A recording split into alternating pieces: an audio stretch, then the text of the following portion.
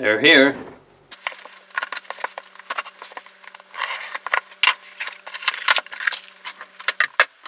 Alright, so this is hopefully all the electrical components we need to restore this recorder. Now before we start replacing the old capacitors with these new film capacitors, we need to figure out the polarity, because that is not stated on the package, on any of these. When you try to find information about the orientation of film capacitors, most sources will tell you that it doesn't matter how you orient them. That is false, and I will show you why. A bit simplified, capacitors consist of two conductive sheets that are stacked on top of each other, separated by an insulator. These sheets are then folded into a more manageable size. We can now see that the white sheet is completely shielding the rest of the capacitor. That means that the terminal that is connected to the outer sheet should be connected to a low impedance source that is not sensitive to disturbances. That will then act as a shield to the more disturbance sensitive terminal. Now you could fold these sheets into a more complicated shape to get it more or less completely bidirectional. And I don't know if that's the case for modern surface mount film capacitors, but I'm pretty sure these classic type capacitors are made with a distinct outer shield. But we'll find out. So here I am trying to figure out the polarity of the new capacitors, and it turned out to be a lot harder than I thought it would be. Some of them seem to be more or less completely bidirectional. So after questioning my measurement equipment for a while, I went and got one of these old Aero film capacitors that I had laying around. We can see that even though this is a film capacitor, one terminal is clearly marked. So this mark indicates that this terminal is connected to the outermost foil. So this terminal should be connected to the lower impedance node. So I'm going to tell you what I'm doing here. I'm going to connect the capacitor to the oscilloscope using these alligator clips. And then we will see on the oscilloscope how well the capacitor picks up noise. We will then reverse the polarity of the capacitor and see if it picks up less or more noise. Let's start by connecting the capacitor incorrectly. So I'm connecting the high impedance input of the oscilloscope to the outermost foil and connecting the ground to the other terminal. So what is happening now is that I'm coupling noise to the capacitor through my fingers. As we can see on the oscilloscope, we have about 4 or 5 millivolts peak to peak. Now we'll reverse the polarity.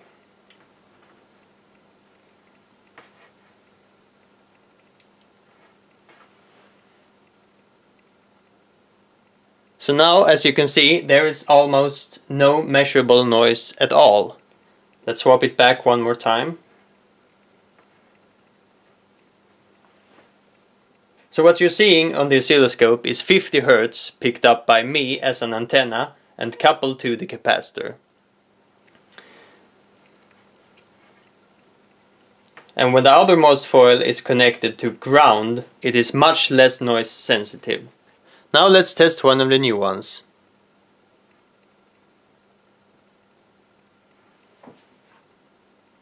About 70 millivolt peak to peak.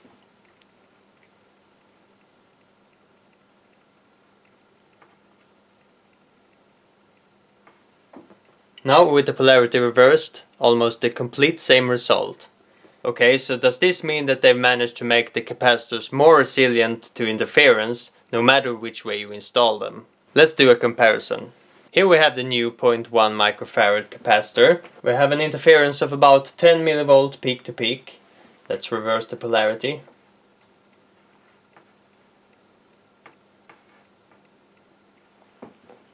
Here we have slightly more, 11 millivolt peak to peak. Now let's compare it to this older 0.1 microfarad capacitor from Aero. Here we have about the same noise level as the previous capacitor, about 10 millivolt peak to peak. Now let's reverse the polarity. Now the noise is barely 2 millivolt peak to peak. So when this one is connected correctly, it is far more noise resilient than the new one. To be clear, this is a high quality capacitor from Cornell Dubilier. They should know how to make capacitors. They've been around since the beginning, quite literally. So I was scratching my head for quite some time trying to figure out why the shieldings on these are so bad compared to the old ones. But I think I found the answer. Apparently, in order to make these capacitors handle very large voltages without being really big, they use a method where they partially metallize the sheet. So instead of having two solid metallized sheets, like the classic design, one or both of them could be split up into sections, and this would effectively create multiple capacitors in series, which makes it able to handle larger voltages without increasing the size too much. So if that's the case, that means that instead of having one solid metal sheet on the outside of the capacitor, you would have a sheet that is broken up into sections. So as we can see on the first capacitor, this is the terminal that should be connected to a low impedance net, because that is connected to the outermost foil. And that means that this sheet would act as a shield for the entire capacitor. But in the case of split up sections in the sheet, only this part would act as a shield. So in this case, where the top sheet is split up into two sections, barely half of the capacitor would act as a shield. And if you split up the capacitor in even more sections, an even smaller part of it would act as a shield. So if that's the case with these capacitors, that would mean that one part of the capacitor are less susceptible to interference than the rest. Let's test that out. Here we have the capacitor hooked up to the oscilloscope again. I'm going to move my grip from right to left and we will see how much the noise changes. About 4 millivolts. About 8 millivolts peak to peak. About 14 millivolts peak to peak. Now I guess most film capacitors will have this behavior. As you move closer to the high impedance terminal, you might be coupling directly to that node. Let's compare it with the older capacitor. I'm going to hook it up in the correct way. Here we see basically no noise whatsoever. Not in the middle of the capacitor either. Barely anything closest to the terminal. So now I'm right on the edge and we can see that there is some noise. So as we can see, this is not at all as affected by where on the capacitor I'm placing my fingers as the previous one was.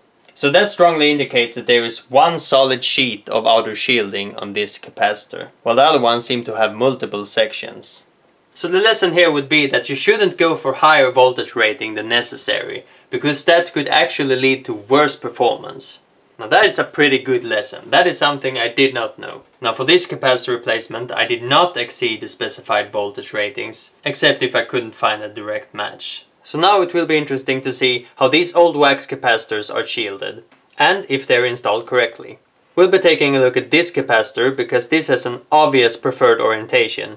This terminal is connected to the gain adjustment potentiometer, so we have signal on this node, and the other one is connected to ground. In this case, ground is the lowest impedance net, which means that this terminal should be connected to the outermost foil of the capacitor to shield this signal node.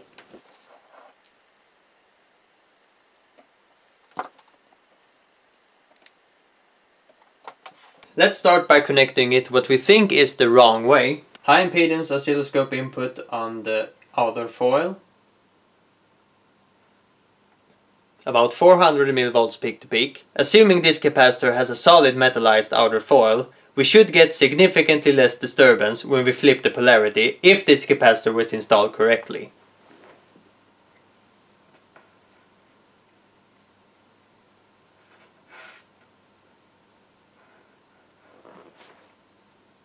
And it was, like there was ever any doubt. Now let's do a direct comparison between the old wax capacitor and the new film capacitor. Here we have the new capacitor, 20 millivolts peak to peak. Let's change polarity.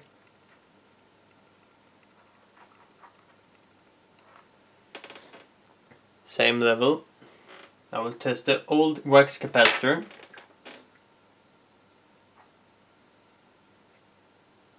It's a little higher, around 40 millivolts peak to peak. Let's change polarity.